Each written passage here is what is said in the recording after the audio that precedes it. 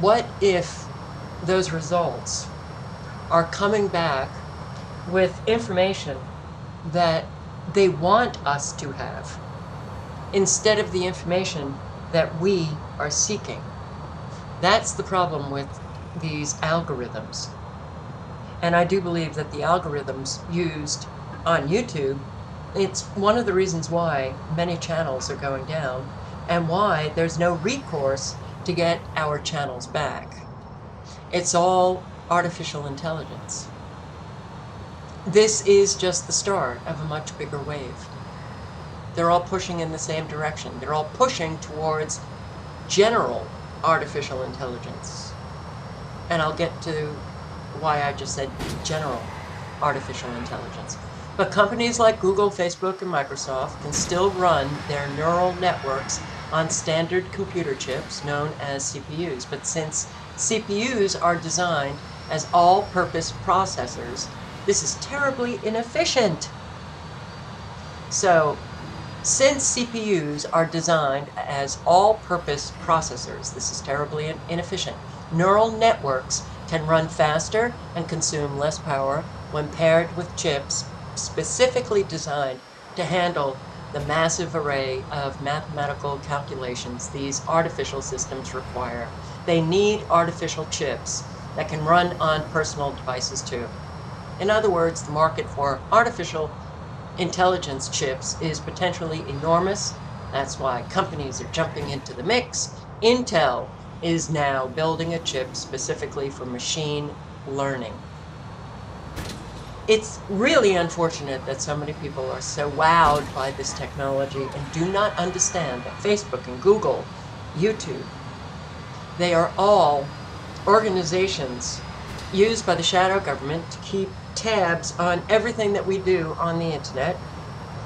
And they'll buy these gadgets, they'll use them, they'll put cameras and microphones in their homes, and Facebook will be able to see everything and hear everything that's going on in people's homes.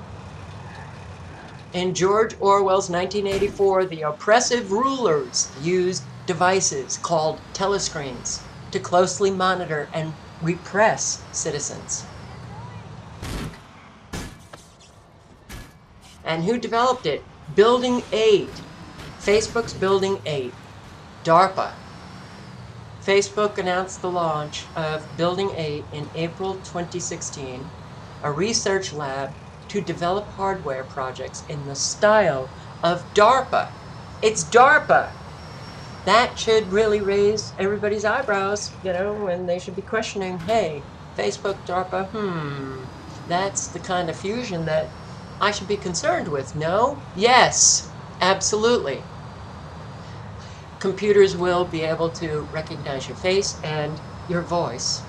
And Microsoft had a project known as the Personal Agent to help people manage their memory, attention, and focus. It will work across all your devices. This agent will be the artificial intelligence, picking all of the information that artificial intelligence believes that you need. Whomever controls this will control what information people make. That's what artificial intelligence will do. It tunnels your vision. Facebook News uses artificial intelligence. They use algorithms. You're not actually getting what you seek. You're getting what artificial intelligence wants you to get. Artificial intelligence can encompass anything from Google's search algorithms to IBM's Watson to autonomous weapons. Artificial intelligence today is operating.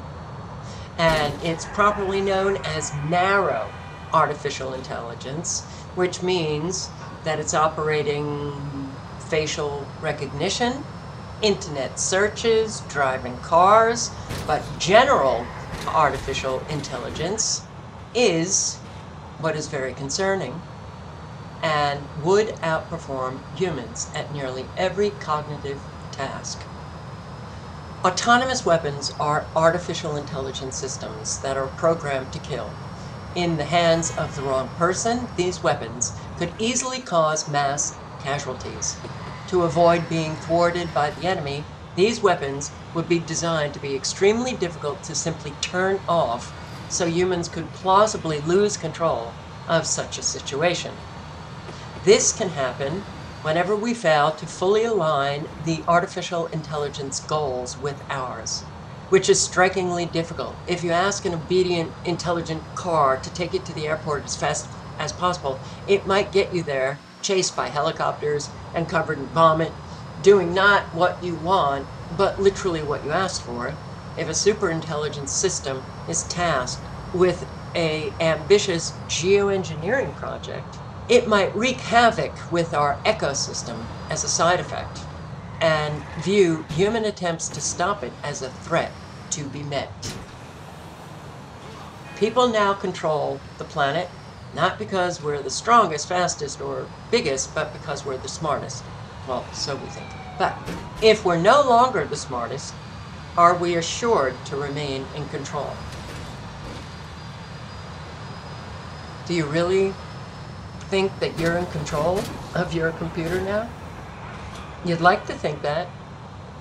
You're not understanding that every video is being stored, saved by Big Brother, by Facebook, by Google, by NSA, by DARPA, by government.